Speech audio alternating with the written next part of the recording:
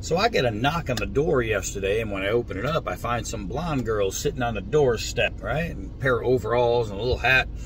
And I said, how can I help you? And she says, yeah, you know, I'm trying to make some extra money just doing things for people around the house. Is there any odd jobs you might have to help me make some money? And I said, well, I'm not gonna lie to you, I really need the porch painted.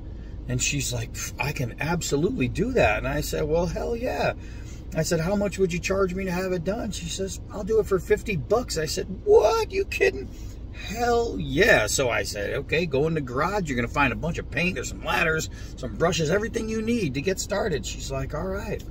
So I go back inside, and about 20 minutes into it, I'm sitting there and I'm talking to my girl, and she says, so this girl understands that this is a wraparound porch. And I said, she was standing on it. She must have an idea. And so just as we're done talking, I get a knock at the door. So I go out and I open the door and I said, hey, what's going on? She's like, oh, I just want to let you know I'm finished. I said, you're finished? I said, it's been 20 minutes. She goes, yeah, I even had some extra paint.